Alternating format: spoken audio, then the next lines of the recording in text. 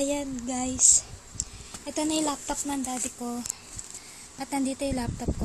Ito itatabi ko na itong dalawa dahil nga ito tapos ko na siyang kulayan. Ayan o, mas bet ko pa rin to kasi ito may kulay to. Diba?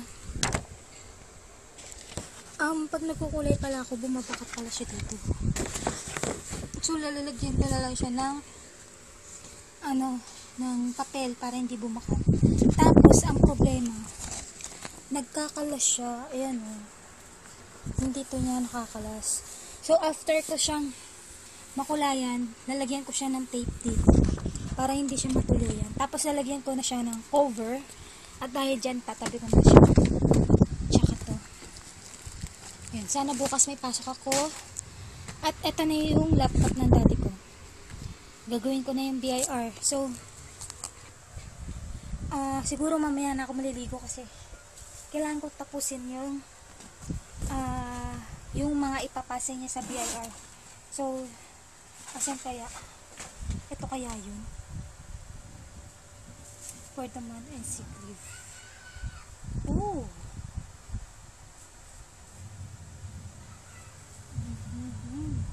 372 sick leave.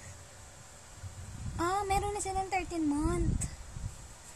So, yun. Diba? Gusto ko rin magkaroon ng 13 month. March 31, 2015. So, nag-start sila ng March, April, May, June, July, August, September, October, November, December, January, February, March. Tama ba yung ginagawa ko? Hindi pa kasi ako nakaka-experience na itong 13 month. Kasi nga, yun, hindi pa naman ako regular. So ngayon, pinaprocess na yung payroll ko at sana maipasok na siya, tsaka maging okay na. Tapos, hindi ko alam ngayon dito kung ano yung gagawin ko. Tingnan nyo. Ito yung 13 month ng mga empleyado. At 2K si kuya makita nyo. So, 4,310 na lang. Yan. Halos makikita mo rito yung karamihan sa kanila. Ano siya? Magkakamag-anak. Yun lang. 13 month ni daddy, 11K something. O, diba? Plangak. So, salary na 25K plus. So, pangarap ko na magkaroon ng ganong sahod. At, ayun. Address, dependent children. May mga dependent sila. So, kasama to sa mga deduction. Tama, may deduction. Ako wala akong deduction dahil wala akong dependent. Dependent. Tama ba? Yan, session at ang daming bond paper. Para kasi yun sa kaltas kemi-kemi. So, yun. At pangarap ko to, yung mag-encode, yung humawak ng mga number, pero hindi yung ma-pressure ng todo-todo. So, yun, gagawin ko to. Kaso, asan dito yung gagawin ko? Yun yata yung ito. Ang daming folder, grabe. Yung month daw ng August yung gagawin ko. Pero, asan kaya? Wala naman nakalagay na, walang nakalagay ng month kung daming folder nito. Wages order number. Providing the wages increase in the national capital region. Plangak. Meron. Plakdal. Wages. So, magkakaroon ng increase ang wages na increase wages. Providing for wages increase in the national capital region. Wages order number NCR 19. Kailan pa? 146 pesos and 80 centavos. Wage increase per day. Oh. Trade union board of champion. Minimum wages earned and advocates Philippine Trade General Workers Organization. Filed on November 28, 2014 petition. Nadagdagan siya ng 146. So, ako non-agriculture 481. O diba? Kasi ako nasa basic ako eh. Wala akong cola. 15 pesos per day. O diba? Plakta. 15 pesos lang yung nadagdag.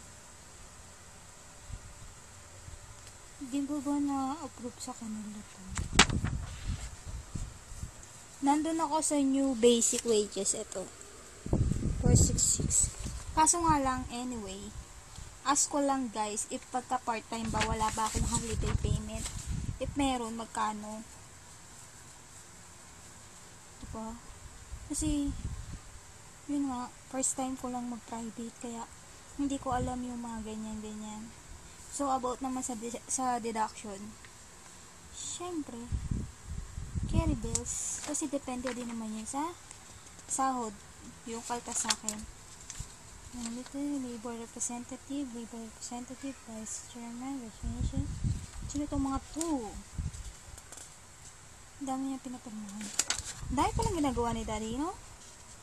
Wages order. So, yun may mga rules pala.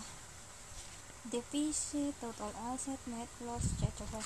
Ito mga to, stock corporation, non-stock, non-profit, partnership, silver proprietor, cooperative. Etong mga to,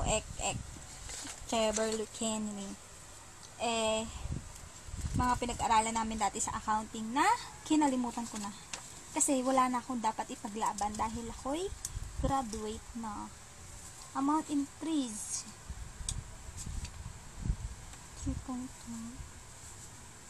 Ang gusto ko malaman yung ordinary working days were 393. Kina nyo, may mga solution pa.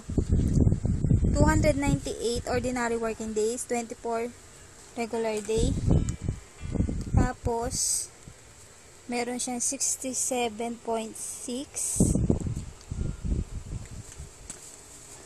52 rest day times 130%, 3.9. 3 special days times 130%, equivalent to 393.5 total number of days or year. For those who do not work but consider paid on rest day, special day. Ay, mga ekla-berber na ano. For those who required work on every day, including Sunday or rest day, special days, and regular holiday. Equivalent equal to applicable day wages rate times ng 393.5 ng days and divide mo siya sa 12 months. So, yun yung lalabas na salary or sasahurin mo on that day. Yun. Marami akong gustong malaman dito sa mga ganito. Pero syempre, pagka mayroong pinagawa sa akin, hindi na ako tatanga-tanga. So, yun. At hindi ko alam dito kung ano yung umpisahan ko. Kasi, yung naka-print out dito, walang nakapetsa kung anong month ko siya gagawin. So, yun. Tsaka madali lang naman sa akin ang mag-encode dahil very well trained na ako sa ganyan. Tsaka if ever naman na meron akong tanong, nasasagot naman ako ng maayos na in the way na hindi ako binabara, diba? Yung alam ko na tanong ko, isasagutin ng matino. So, yun. Dami papel. Tinignan ko muna lahat ng mga papel dito kasi for sure ano ba? Dami papel, no? Wait lang. At ang nakakainis dito yung 888 Paano yan, text? Expired na daw yung load ko. Patay. So, gross revenue, income statement, gross profit, salaries and wages, rent, electricity, taxes, supply, telephone, etc.